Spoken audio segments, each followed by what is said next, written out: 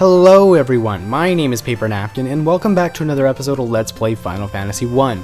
In the last episode we defeated Astos and we got the Mystic Key, meaning we could finally go back and get all the treasure that was taunting us before. Some of it pretty worthwhile, the rest of it not so much. A lot of it was really outdated equipment and pretty much useless. But the good thing about that crap is we could actually sell it for some pretty good gold. And as you can see, I now have 30,000 gold pieces, which isn't too shabby. Especially if you consider we just spent a crap load buying silver swords and all those level 4 spells, level 3 spells. But yeah, don't get used to having this much gold because at this point in the game, equipment and spells start to cost a ridiculous amount. Regardless of how many enemies you're fighting along the way from point to point, you're gonna have to do some pit stops, you're gonna have to do some grinding if you want to keep up in terms of equipment. Which is kind of unfortunate, but if you break it up into little chunks, you know, do 10-15 minutes here and there, you should be fine for the most part.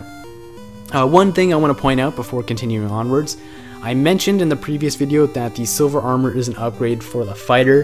It actually isn't. It makes your absorb lower than what it would be with the iron armor, which is kind of strange because you'd think after the game kind of tells you that the silver armor is really awesome, and you find it pretty much later than you start buying iron armor, you would think it would be better, but it's not. Instead, what you want to do, you want to give it to your red mage or your thief. So in this situation, I gave it to Lexa. Last thing we did, we went to the dwarf cave and we gave the TNT to that one dwarf, and he blew up this little piece of land here, which lets us go to the rest of the Final Fantasy world. At this point, if you want to venture off and do your own thing, feel free to do so. I always used to do this when I was younger. I would go and explore towns I wasn't supposed to go to. I would fight enemies that were way too powerful for me to handle.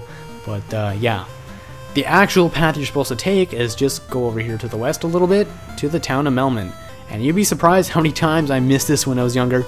Kind of stupid when you look back now. I mean, it's just like, I don't even know, it was like 3 seconds west, but this is the town of Melmond. If you remember in Corneria, I think it was, there was an NPC mentioning how there was something going on in Corneria and that they needed some help. And as you can see, the grass is kind of dirty. There is no grass actually, which is kind of unfortunate. I guess something is going on here with the land. If we talk to her, if she'll talk to us, she'll mention that Sarda does not fear the evils of the cave. Well, first of all, who the heck is Sarda? And second of all, what cave are you talking about? I'm sure there are millions of caves in this game. Because, I mean, we just came through the marsh cave. Is that what she's talking about? Anyways, if we talk to him, he wants us to revive the powered orbs. Well, we're working on it, dude. Just, you know, chillax. Takes time to do these things. This guy mentioned that if the orb of Earth begins to shine again, the Earth shall revive. Oh, I see. I guess because the Earth orb is not shiny, the Earth is starting to die, and that's why everything's not so green. So we need to make the Earth orb shiny again, and then everything will go back to normal. Makes sense, makes sense. If we go over here, talk to this old looking guy, he'll mention that if we pass through the Titan's tunnel, and then go to the south, we'll find Sarda, who is a sage, which is a pretty important piece of information. Definitely keep that in mind.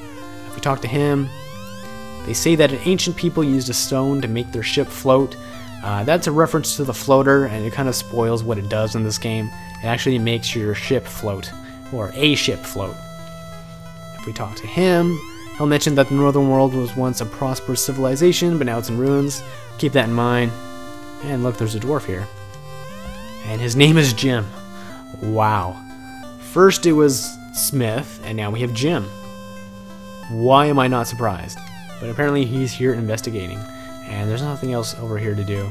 One thing you'll notice in this town is there is no clinic, so if your characters die, you're gonna have to go all the way back to Corneria or something if you want to, Elfland, but try not to let your characters die.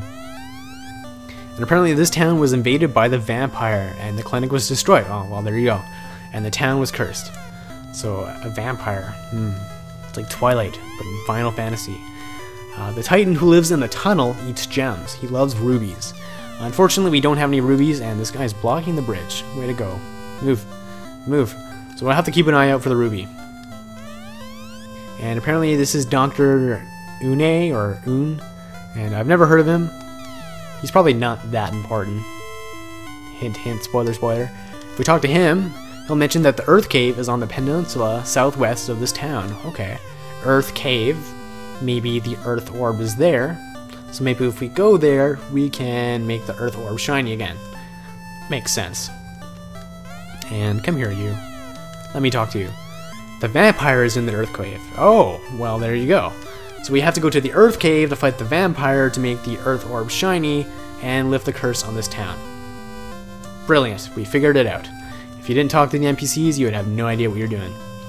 In terms of equipment in this town, there are some upgrades available. In terms of armor, there is the steel armor, which is incredible. I mean, I can't... What the silver sword is for weapons, the steel armor is for armor.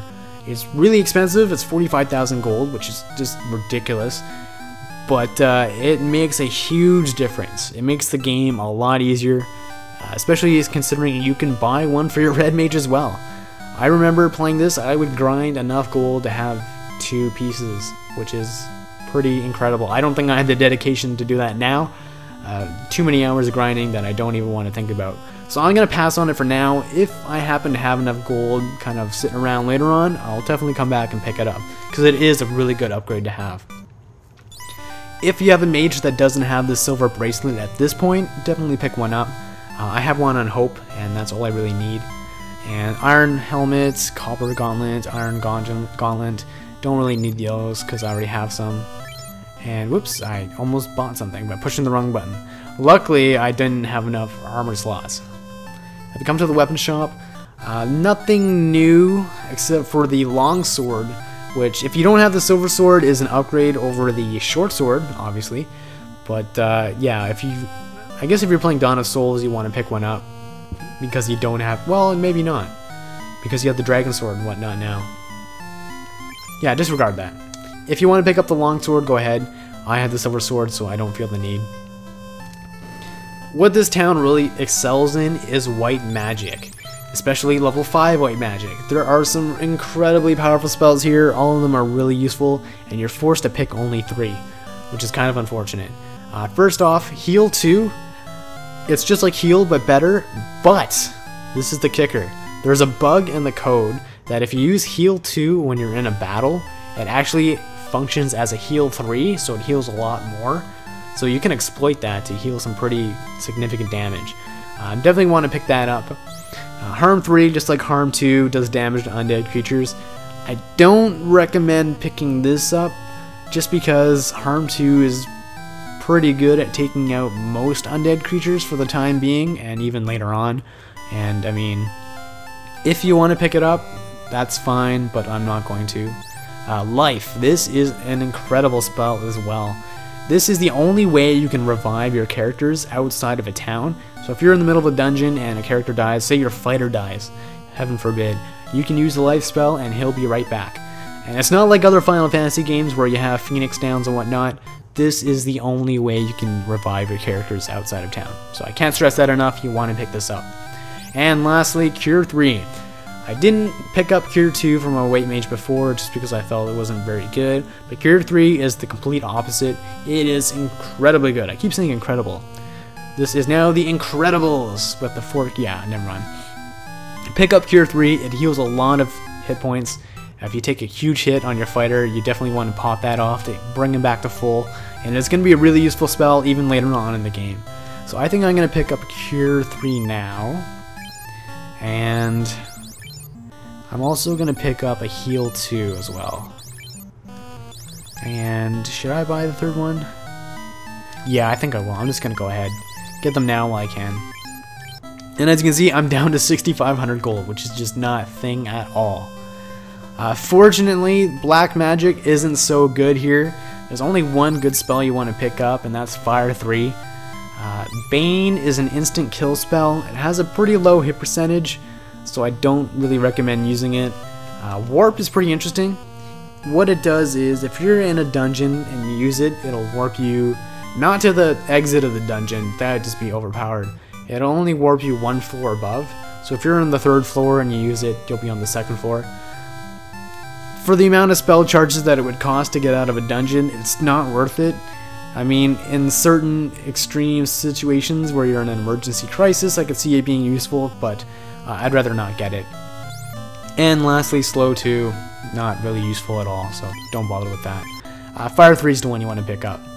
But that's pretty much it for this town, so let's head over to the Earth Cave. And then we can take on that vampire and restore the Earth Orb to its former glory. And there are a couple new enemies here on this continent, so hopefully we'll come across some of them, spice up this episode. And we have the Grey Ogre, which is actually green, so the name could fool you. You would think it would be Green Ogre, but it's not. It's weird like that. I don't know why they do this game like that, but what can you do? And they're not too tough. You can actually find some of them near Elfland if you kind of grind enough.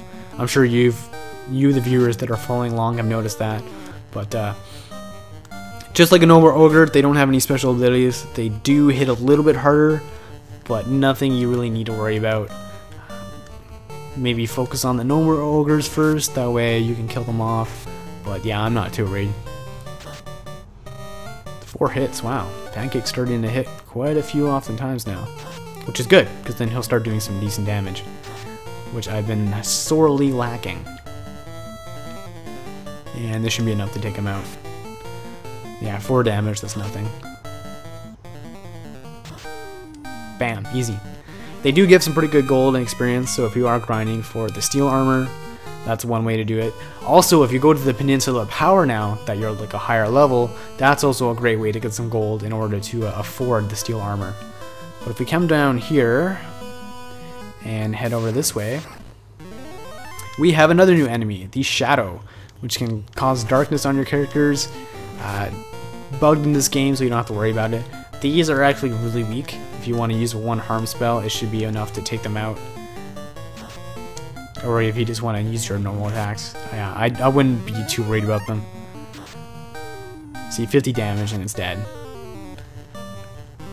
Probably not even worth using a harm spell, but yeah, look at that. Nothing. Peanuts in terms of experience. If we head over here, this is not the Earth Cave. This is actually the cave with the Titan in it. We can't actually get past the Titan until we have the ruby, so we're gonna have to come back later. So let's leave here for now. So to actually get to the Earth Cave, we want to head down this way. I believe so. Yes, this is it. Okay. For a moment I thought I was getting lost, but that's not the case. As you can see, it's a nice big cave, and it is quite a dungeon. It's not as tough as the Marsh Cave, though you do need to keep in mind of some different areas in here as you go along. It's definitely longer. There's a lot more places for you to get lost.